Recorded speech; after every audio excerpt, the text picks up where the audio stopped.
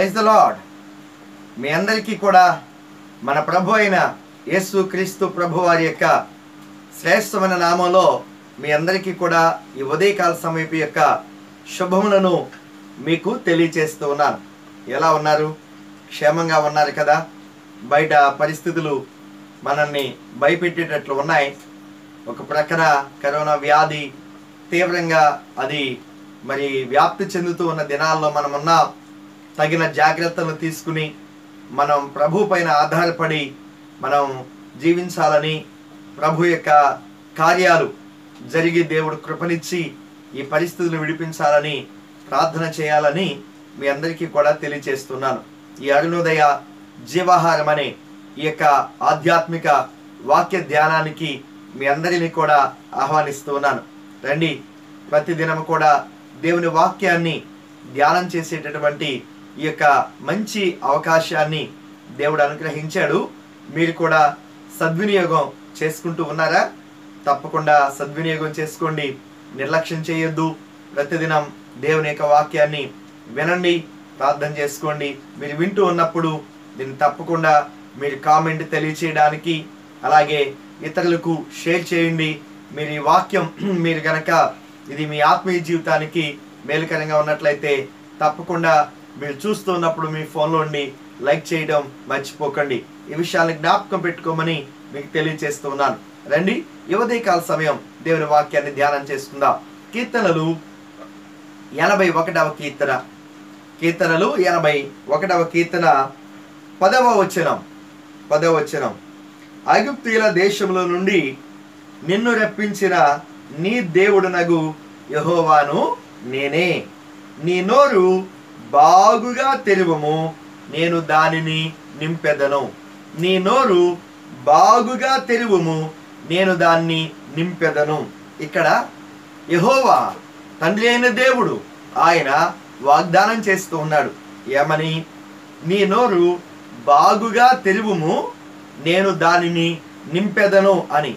ప్రభు ఆయన మన పట్ల ఏం చేయడానికి ఇష్టపడుతూ ఉన్నాడో తెలియచేస్తూ నేను నింపుతాను అన్నాడు ఆయన. కాబట్టి నింపగలిగినటువంటి దేవుడు ఆయన తన గురించి మరొక్క మారి అంతకు ముందు ఆయన ఏం చేశాడో జ్ఞాపకం కూడా ప్రభు చేస్తా ఉన్నాడు. ఐగుప్తులో నుండి మిమ్మల్ని రప్పించిన వాడను అని ప్రభు చెప్పాడు కదా.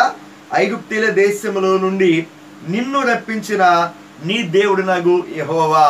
కాబట్టి అంతకుముందు నిన్ను రప్పించిన వాడిని నేనే అని చెప్తూ ఇప్పుడు నీ నోరు బాగుగా తెరువుము అనే మాటను ప్రభు చెప్తూ ఉన్నాడు. అలా గనక తెరిస్తే నేను దాన్ని బాగుగా నింపుతాను అని ప్రభు సెలవిస్తా ఉన్నాడు కదా. నోరు తెరవడం అనేది ఆలోచన చేసినప్పుడు నోరు తెరవడం భౌతిక సంబంధంగా మనం ఆహారం తినాలంటే నోరు తెరవాలి. అలాగే ఆత్మ సంబంధంగా దేవుని యొక్క కార్యాలు మనం చూడాలి అంటే నోరు తెరిచి ప్రార్థన చేయాలి. ప్రభువా అని ప్రభు సన్నిధిలో మన నోటిని తెరవడం అనేది దేనికి గుర్తుగా ఉన్నది అంటే మన ఆసక్తికి అది గుర్తుగా ఉన్నది. మన ఆశ ఎలా ఉన్నదో అది మనకు జ్ఞాపకం చేస్తూ ఉన్నది. కాబట్టి మనం ఆశ కలిగిన వారమైతే మన నోటిని ఏం చేస్తామంటే తెరుస్తాం. దేవుడు ఏమంటున్నాడు? ఇదిగో మీరు మీ యొక్క నోటిని తెరిస్తే అది కూడా ఎలాగా? బాగుగా తెరిచిన ఎడల నేను దాన్ని నింపుతాను అన్నాడు. ఈ మాట దేవుడు మనల్ని ప్రార్థన చేయడానికి ప్రోత్సహిస్తా ఉన్నాడు. దేవుని పిల్లలమైన మనం ఆయన పాదాల దగ్గరికి వచ్చి ప్రభువా అని మనం నోరు తెరిచి మనం ఆయన వైపు చూసి ప్రార్థన చేస్తే ఆయన బాగుగా సమృద్ధిగా ఆయన నింపగలిగిన వాడు, ఆత్మీయంగా ఆయన నింపగలిగిన వాడు, భౌతికంగా కూడా ప్రభు నిన్ను నింపగలిగిన వాడు. కానీ చాలా మంది ఈ పని చేయరు, ప్రార్థన చేయరు. దేవుని సన్నిధిలో ప్రభువా అని ఆయనను అడగరు. దేవునిని అడిగితే ఆయన ఇచ్చేటటువంటి ప్రభు అయి ఉన్నాడు. కాబట్టి నోరు తెరిచి ప్రభువుని నీవు స్తుతిస్తున్నావా? నీవు నోరు తెరిచి ప్రభుని ప్రార్థిస్తున్నావా? దేవుడు నీకు నోరునిచ్చాడు దేవుని స్తుతించడానికి. నీ నోరు దేనికోసం తెరుస్తున్నావు? నీ నోరు ప్రభు సన్నిధిలో ప్రార్థన చేయడానికి తెరిస్తే నీ ప్రార్థనలను దేవుడు ఆయన గొప్ప కార్యాలు జవాబులతో నింపుతాడు. ఇక్కడ ప్రభు అన్నాడు, ఐగుప్తు దేశంలో నుండి నిన్ను రప్పించిన అన్నాడు.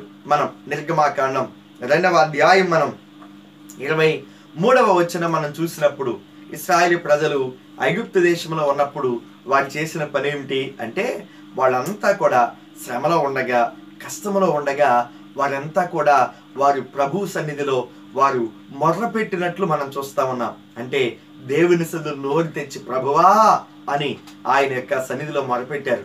దేవుడు వారి ప్రార్థనలకు జవాబిచ్చాడు. ఎంత అద్భుతంగా దేవుడు వారిని ఐగుప్తు దేశం నుండి వారిని బయటికి రప్పించాడో మనం ఎరిగిన వాళ్ళమే కదా. ఇక్కడ ఈ ఉదయకాల సమయం మరి నీ జీవితంలో కూడా నోరు తెరిచి ప్రభుని ప్రార్థించేటటువంటి అనుభవాన్ని నీవు కలిగి ఉన్నావా? ఇక్కడ ఇలా ఒక్కసారి మనం ఆలోచన కనుక చేసినట్లయితే, మనం పక్షి పిల్లల్ని మనం చూస్తే, ఆ చిన్న పక్షులు, మీకు పక్షులు పెంచిన అనుభవం మీకేమైనా ఉందా? నా యొక్క చిన్నతనంలో నాకు కొద్దిపాటి అనుభవం నాకున్నది. ఆ పక్షులను గనక మనం చూసినప్పుడు అవి గుడ్లు పెట్టి పిల్లల్ని చేసిన తర్వాత ఆ పక్షుల్ని పోషిస్తాయి. ఎలాగ పోషిస్తాయి పిల్లల్ని అంటే, ఆ తల్లి పక్షి మనం చూస్తే ఆహారాన్ని వాటి గొంతులో దాచుకుని అవి తీసుకుని వస్తాయి. తీసుకొచ్చిన తర్వాత ఆ పిల్లలు చాలా కళ్ళు కూడా తెరిచి తెరవని పిల్లలు ఆ తల్లి రాగానే ఆ తల్లి స్పర్శ ఆ శబ్దాన్ని గ్రహించి వెంటనే అవి ఏం చేస్తాయంటే ఆ పిల్లలు నోటిని తెరుస్తాయి. తల్లి ఏ యొక్క ఆ పిల్లకు ఆహారాన్ని అందిస్తో తెలుసా? ఏ పిల్ల అయితే నోరు బాగా తెరుస్తుందో దానికి. నోరు మూసుకున్న పిల్లకి ఆహారాన్ని అందించలేదు, కానీ నోరు తెరిస్తే ఆహారాన్ని అందిస్తుంది. ఏం నేర్చుకోవచ్చు ఉదయకాల సమయం? మనం ఈ ఆత్మ సంబంధమైన పాఠములో మనం కూడా దేవుని పాదాల దగ్గర ప్రార్థించేటటువంటి అనుభవం, నోరు తెరిచి ప్రభువా అని దేవుని అడిగితే ఆయన నింపగలిగిన దేవుడు. ఇక్కడ ఓ సంఘటన మీకు జ్ఞాపకం చేస్తాను. మన ప్రభు అయిన యేసుక్రీస్తు ఈ భూమిపైన ఉండగా మార్కు రాసిన సువార్త 10వ అధ్యాయంలో ఆయన ఎరికోగులో నుండి ఆయన ప్రయాణం చేస్తూ ఉన్న ఆ సమయంలో 10వ అధ్యాయం 46వ వచనం, వారు ఎరికో పట్టణమునకు వచ్చిరి. ఆయన తన శిష్యులతోనూ బహుజన సమూహముతోనూ ఎరికో నుండి బయలుదేరి వచ్చుచుండగా తీమయ్య కుమారులకు బత్తెమయ్యను గ్రుడ్డి భిక్షకుడు త్రోవ పక్కన కూర్చుండెను. ఈయన నజరేయుడైన యేసు అని వాడు విని, దావీదు కుమారుడా యేసు నన్ను కరుణింపుమని కేకల వేయ మొదలుపెట్టెను. ఇక్కడ ఆ బత్తెమయి ఏం చేస్తూ ఉన్నాడు? అతడు గ్రుడ్డివాడు, భిక్షాటన చేసేటటువంటి వాడే. కానీ యేసుక్రీస్తు ప్రభువుని గురించి అతడు విన్నప్పుడు అతను చేసిన పని ఏమిటి అంటే, దావీదు కుమారుడా యేసు నన్ను కరుణించమని నోరు తెరిచి అతడు కేకలు వేసినట్లు మనం చూస్తా ఉన్నాం. అక్కడ ఉన్నవాళ్ళు ఊరకుండమని అనేకులు వారిని గద్దించిరి గాని వాడు దావీదు కుమారుడా నన్ను కరుణింపమని మరి ఎక్కువ కేకలు వేసును. ఎలా వేస్తుంటాడంటాడు? నోరు జాగ్రత్తగా అడ్డు పెట్టుకుని అడిగాడా? లేదండి. తనకి ఎంత స్వరమైతే ఉందో తన నోరంతా కూడా తెరిచి యేసయ్యా నన్ను కరుణించవా అని అతడు కేకలు వేసినట్లు మనం చూస్తా ఉన్నాం. అంటే నోరు బాగుగా తెరవటం అనే మాటలో అర్థం ఏమిటి అంటే, మనం ఎంత ఆశతో ప్రభు పాదాల దగ్గర మనం ప్రార్థన చేస్తున్నామన్న విషయం అది అర్థమవుతా ఉన్నది. అంటే ఆశ లేకుండా నువ్వు ప్రార్థన చేసి నువ్వు కార్యాలు చూడలేవు. కొంతమంది అలవాటుగా ప్రార్థన చేస్తారు, ఆచారానికి ప్రార్థన చేస్తారు, ఇతరులు ఏమైనా అనుకుంటారని ప్రార్థన చేస్తారు. లేదండి, నీవు ఆశతో ప్రార్థన చేస్తే, నీవు ఆశతో దేవుని దగ్గర నోరు తెరిచి మొర్ర పెడితే మన దేవుడు మన మొర్రలకి ఏమిస్తాడంటే ఆయన జవాబునిస్తాడు. నీవు నాకు మొర్ర పెట్టుము, నేను నీకు ఉత్తరాన్ని ఇస్తాను, జవాబునిస్తానని ప్రభు చెప్పిన మాట జ్ఞాపకం ఉందా? ఇక్కడ బత్తమై చేస్తున్న పని ఏమిటి? అతడు నోరు తెరిచి దావీదు కుమారుడా అని కేక వేశాడు. ప్రక్కనున్న వాళ్ళు అన్నారు, అరవద్దు, ఊరుకో, నిమ్మళించు అన్న. వాడు ఆపలేదు, ఇంకా గట్టిగా యేసయ్యా దావీదు కుమారుడా నన్ను కరుణించవా అని కేకలు వేస్తున్నాడండి నోరు తెరిచి యేసుక్రీస్తు ప్రభు. అక్కడ చెప్పిన మాటలు ఏమిటి అంటే, అంతటా వాడు 49వ వచనం, అప్పుడు యేసు నిలిచి వానిని పిలువుడని చెప్పగా వాడా గుడ్డి వాని పిలిచి, ధైర్యము తెచ్చుకొనుము, ఆయన నిన్ను పిలుచుచున్నాడు, లెమ్మని వానితో చెప్పిరి. అంతటా వాడు బట్టను పారవేసి దిగ్గున లేచి యేసు యొద్దకు వచ్చెను.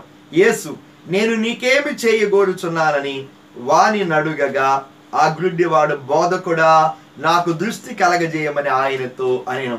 యేసుక్రీస్తు ప్రభు అడుగుతున్నారు భర్తమని, నీకేం కావాలి అని అడిగితే అతడు నోరు తెరిచి తనకేం కావాలో చెప్పాడు. నోరు తెరిచి ఏం కావాలో చెప్పాడు. ప్రభువా, నాకు దృష్టి కావాలి అని అడిగాడు. నీవు నోరు తెరిచి ప్రభుని అడుగుతున్నావా? నీకు బుద్ధి కావాలా? జ్ఞానం కావాలా? నీకు ఏం కావాలన్నా ప్రభు సన్నిధిలో నోరు తెరిచి అడగటం నేర్చుకుంటే ఆయన ఇచ్చేటటువంటి వాడు. ఆయన నింపుతాను అన్నాడు. ఎలాగంటే సంపూర్ణంగా ఆయన నింపుతాడు. ఎంత నోరు తెరిస్తావో, అంటే ఎంత ఆశతో నీవు ప్రార్థన చేస్తావో అంతగా దేవుడు నీ పట్ల కార్యాలు చేస్తాడు. ఇక్కడ బత్తిమై యేసుక్రీస్తు ప్రభు అడిగిన ప్రశ్నకి నీకేం కావాలి అని అడిగితే, నాకు వెండి బంగారాలు అని భిక్షకుడు అడగలేదు, కానీ అడిగింది ఏమిటి అంటే, ప్రభువా, నాకు దృష్టి కావాలి అని యేసు ప్రభుని అడిగారు. అప్పుడు అందుకు యేసు, నీవు వెళ్ళుము, నీ విశ్వాసము నిన్ను స్వస్థపరిచనని చెప్పెను. వెంటనే వాడు త్రోవన ఆయన వెంట చూపు పొంది వెళ్ళెను. ఇక్కడ వాడు చూపు పొంది వెళ్ళెను అనే మాటలు మనం చదువుతున్నాం. ఇది ఎలా సాధ్యమైంది? యేసుక్రీస్తు ప్రభు ఆ స్థలంలోనికి, ఆ ప్రాంతానికి వచ్చాడని విని ఆ బత్తిమై నోరు తెరచి యేసు ప్రభుని కేకలు వేసి, ప్రభువా, నన్ను కరుణించవా అని పిలవటం చేతే కదా బత్తిమై దృష్టి పొందాడు. నీవు ప్రభు సన్నిధిలో ప్రార్థన నీవు చేసేటటువంటి అనుభవం కలిగి ఉన్నావా? కొంతమంది నోరు వారు తెరవరు, కానీ అందరికీ చెప్తారు, అయ్యా మా కోసం ప్రార్థన చేయండి. ఇతరులు నీ కోసం ప్రార్థన చేయాలి. ప్రార్థన ఒకరి కొరకు ఒకరు చేయాలని దేవుని వాక్యం చాలా స్పష్టంగా చెప్తుంది. అయితే మొదట నీవు నోరు తెరిచి ప్రభు సన్నిధిలో ప్రార్థన చేయి. దేవుడు నీ పట్ల కార్యాలు చేస్తాడు. నీ నోరు బాగుగా తెరుము. అంటే నువ్వు ఎంత ఆశతో నీవు ప్రభు సన్నిధిలో నోటిని తెరిచి ప్రార్థన చేస్తావో, ధారాళముగా ప్రభు పాదాల దగ్గర నీ హృదయాన్ని కుమ్మరించుకుని మొరపెడతావో, దేవుడు గొప్ప కార్యాలు చేస్తాడు. క్రింద వచ్చిన అన్నాడు, అతి శ్రేష్టమైన గోధుమలతో, నేను కొండ తేనెతో నిన్ను తృప్తిపరుస్తాను అని. కాబట్టి ప్రభు తన పిల్లల పట్ల ఆయన కార్యాలు చేసే దేవుడు. మరొకసారి ఆయన జ్ఞాపకం చేశాడు, ఐగుప్తులో నీవు మొరపెట్టావు కదా, నేను నిన్ను విడిపించాను. ఇప్పుడు కూడా నీవు మొరపెడితే నేను ఇప్పుడు కూడా చేస్తాను. నాడు నేడు ఎప్పటికీ కూడా ఆయన ఒకే రీతిగా ఉన్న దేవుడు, ప్రార్థన ఆలకించే దేవుడు. ఈ ఉదయకాల సమయం నోరు తెరిచి ప్రార్థించే అనుభవంలోనికి నీ వస్తే ప్రభు నిన్ను కూడా బాగుగా నింపుతాడు. ప్రభు తన కృపను ఆయన సమృద్ధిగా అనుగ్రహించి ఈ దినము తోడయ్యుండి మిమ్మల్ని దీవించునుగాక. ఆమేన్.